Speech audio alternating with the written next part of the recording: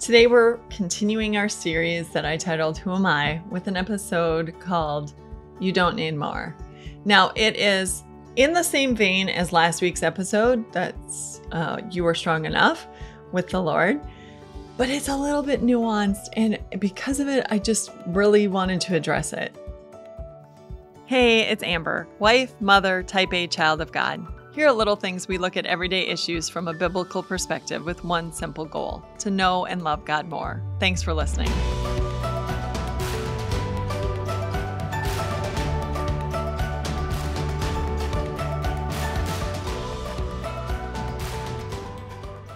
So I think that we run into a sort of common problem, and I think that a lot of us are prone to doing this.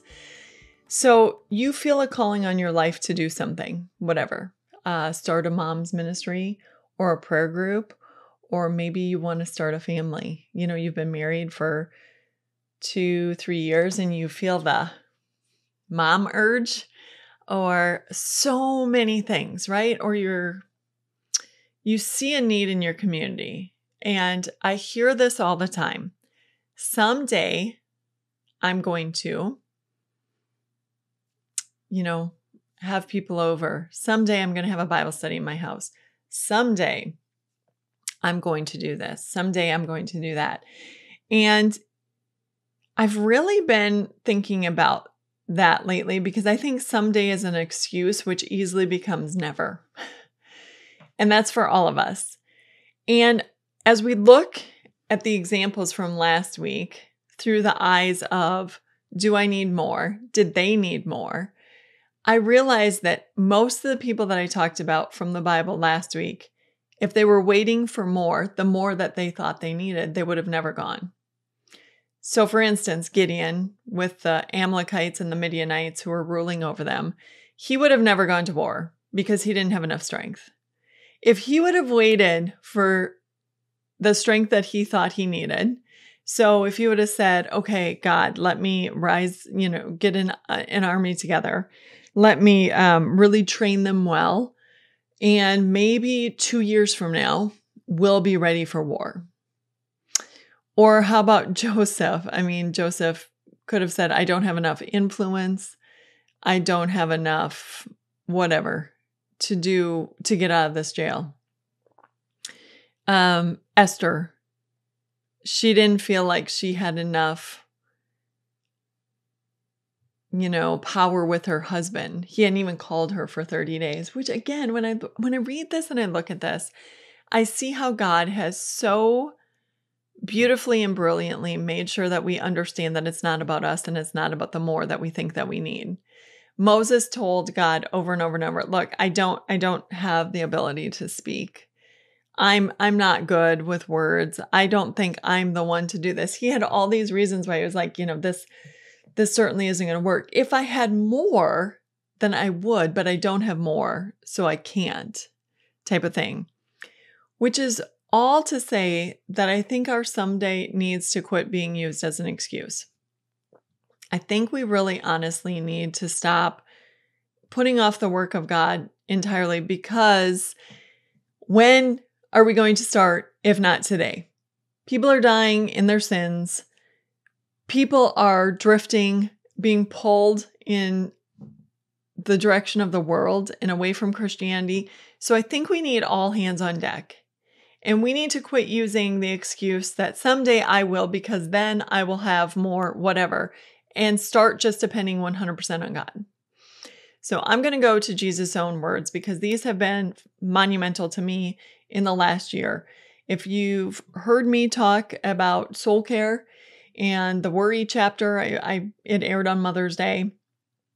And even before then, I had taken out in last December, I took out the word worrier from my description at the beginning of Little Things, because I started to realize that worrying is not a badge of honor. Worrying is trusting in myself or looking to myself and knowing that I don't have enough, instead of looking to God and saying, I mean, you do. So yeah, you're right. I don't have enough, but you do. So let me just not worry because I don't have enough, and let me instead look to you.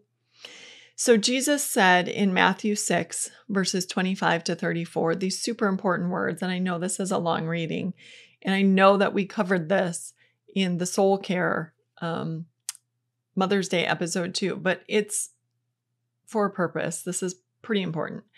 Jesus said, "Do not worry about your life, what you will eat or drink, or about your body, what you will wear.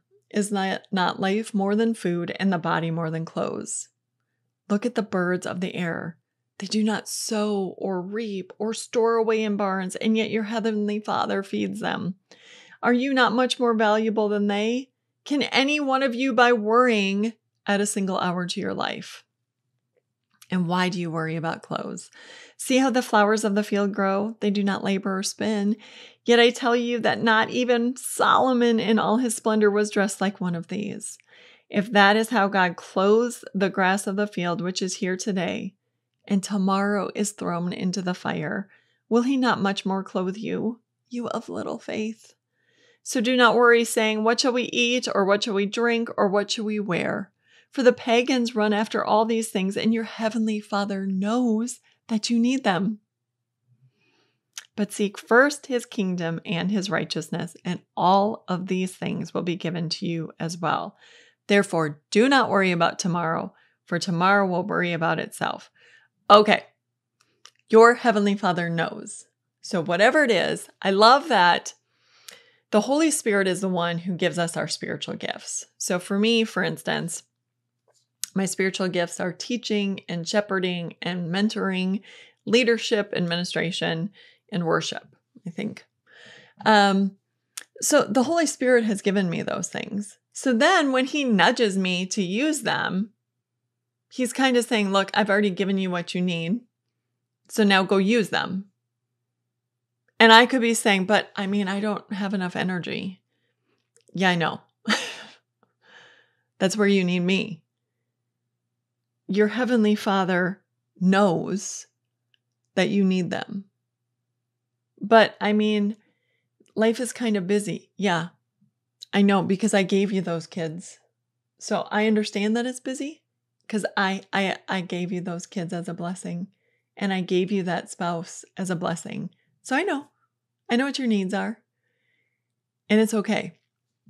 Look, there's something that I've seen time after time after time, and it's sort of this strange, ironic thing in God's kingdom. It's much like how God tells us to test him by giving money to him. He says, test me and see if I won't give you much more. So you give money away, and yet God blesses you and gives you more. And it's almost the same with our time.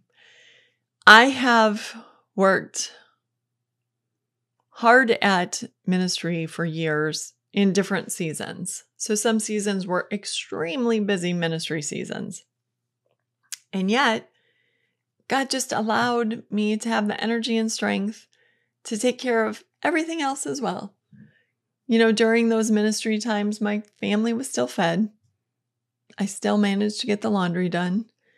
The lawn was mowed. Somehow or another, things got done.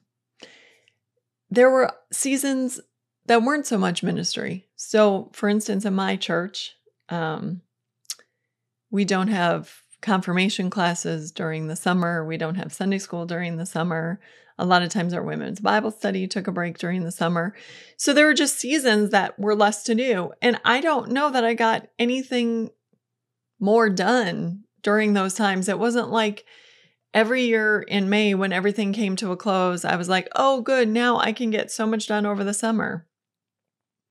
You're still just doing dishes and laundry and whatever the kids are doing. And my point is this, that during the school year, it wasn't as if I could barely breathe or, things didn't get done. God allowed me to have the strength I needed at the time to do the things that needed to get done at home and to teach. And so the irony is that we think we need more of all this stuff. And that's not the way it works. The way it works is that we use our gifts to the Lord, And he helps us with everything else. Everything else gets done. Things just fall into place. It's the Lord's blessing on our life. So those excuses that we need, those excuses that we don't have what we need are just that. They're excuses for us to justify not doing the work of God instead of stepping forward in faith and saying, God, you know what? I'm going to do this because you've equipped me and I know that you will be with me. So I'm going to step forward in faith and I'm going to seek you. I'm going to seek your kingdom first, and I'm going to trust your words that all the rest will be given to me as well. And then watch and see how God does that. I want to share with you a study that I found absolutely fascinating. It was done by 2 NASA doctors.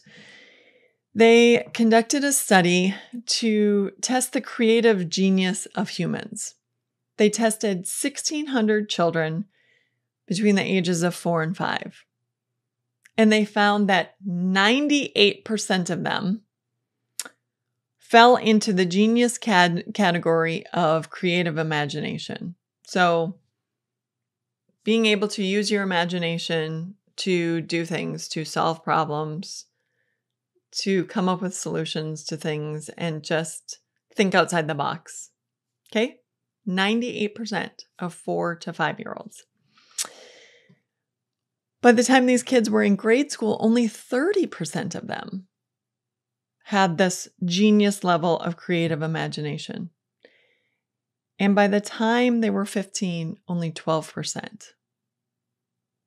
Then when they tested adults, only 2% of adults had creative genius levels of imagination. Now, this study conducted showed that our American system of education does not really inspire people to be creative. We more have teachers stand up and teach, then we're supposed to regurgitate the information back on a test. And if we can do that, then you're a good kid and you can move on. Instead of saying, hey, maybe there are other ways to solve this problem, or let's think of this. Were there other things that countries might have done to deal with this problem in history? Can you think of a way? Or could you think of what might have helped? But we don't tend to do that in the American education system. That aside, as I was looking at this study, first of all, I had to check and make sure that this was real, because I thought 98% of 4 to 5-year-olds have creative genius, and yet only 2% of us as adults have that. I realized that as a society, we teach people not to step out of our comfort zone. You get in a box, you stay in a box. As long as you're in that box, everything will be okay. And maybe too often, Christians fall into this too, of thinking, well, I mean, if I step outside of my comfort zone to do these things, maybe I'll be embarrassed, or maybe things won't work out, or maybe I don't have enough of A, B, C, D, E, F, G, and therefore I shouldn't try. And somehow I think we have to get back to where we were as 4 and 5-year-olds, to being able to say, well, okay, here's the problem. The world needs to know Jesus. I know Jesus. How can I, in my little neighborhood of the world, help other people know Jesus? What would that look like? What do people need? They need peace. What do I have? I have peace in Jesus. How can I make sure other people know about this? And just creatively looking at this, it might mean as you go for your walk at night, you aren't so bent on burning calories that you walk past everybody and you don't think of anybody. It may be stopping to talk to your neighbors. It may be saying, how are things going? And when they're like, oh, this world is crazy, You being able to say, I know that the world is crazy, but I knew it was going to be crazy because I'm a Bible reader and I know that God is in control. And that's where I find my peace and I pray. And maybe we need to start creatively seeing the world differently. All of us. Maybe the things that overwhelm you in life, you need to be able to creatively see them differently. That problem with your child. So often we think the problem is that they're not acting like this. But is it? Is that really the problem? Or is the problem our expectations of how they should act? I have 4 very, very different children. If I expected all 4 of my children to be in the same mold, I would be very, very disappointed. The truth is, thanks be to God, through a lot of good Christian advice, unbelievable Christian ministries that talk to moms and have led me and encouraged me, I've come to a point of understanding and appreciating the differences in each of my children and looking at things creatively differently. What one child is doing is not the path the other child should go on. I have one child who just got married at age 21. That isn't the path all my children will be on. It's the path that child is on. And I think if we could stop thinking that we don't have what we need, and if we could stop thinking only of ourselves, but instead, if we could approach God creatively, saying, I want to reach the world with your name. How would you have me do that? I know you've given me gifts. Show me what I need to do. And sometimes even that prayer, I just start laughing because sometimes that means we first have to deal with ourselves.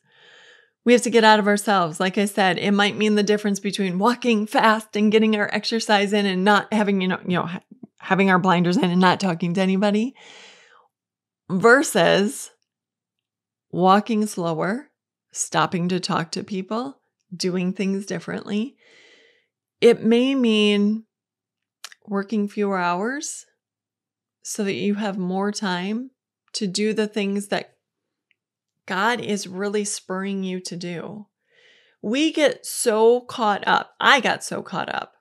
In 2022, I got so caught up in working. I was working like a maniac. And boy, God was good to show me that, you work and you work and you work for things that spoil. And really at the end of the day, what have you done? What have you accomplished? Yes, there were blessings, huge blessings. I'm not saying there weren't. But God was good to show me that money is such a silly thing to work for. Ministry is what matters. People knowing Jesus is what matters. And thankfully, I was able to do both.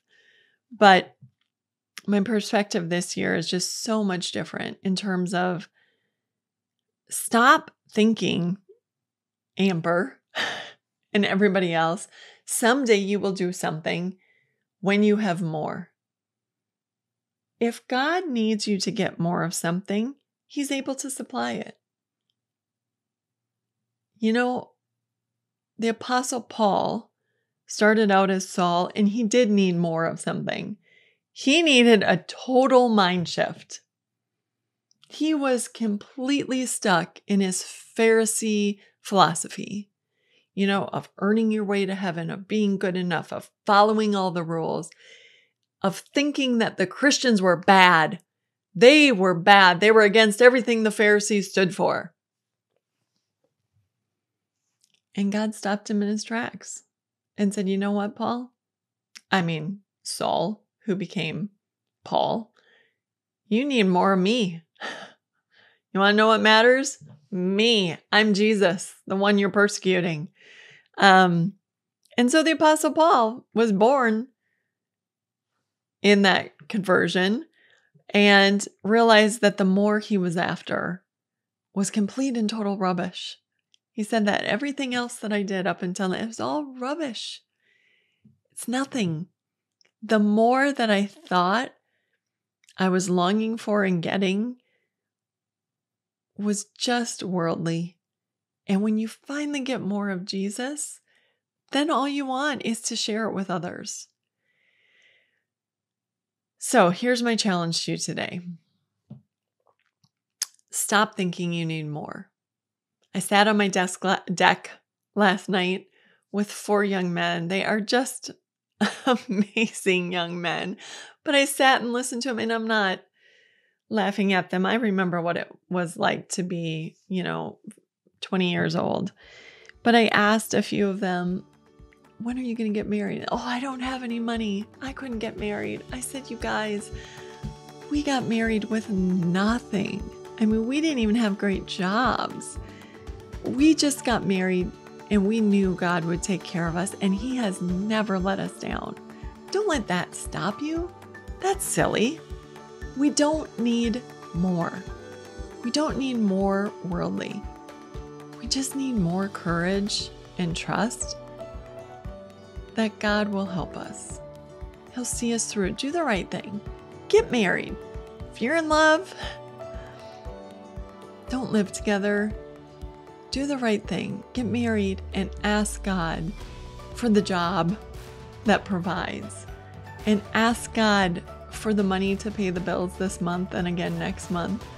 And see how He does that in oftentimes miraculous ways. We don't need more of the world. We just need to trust in God. This has been Little Things, because in God's kingdom, the little things are the big things.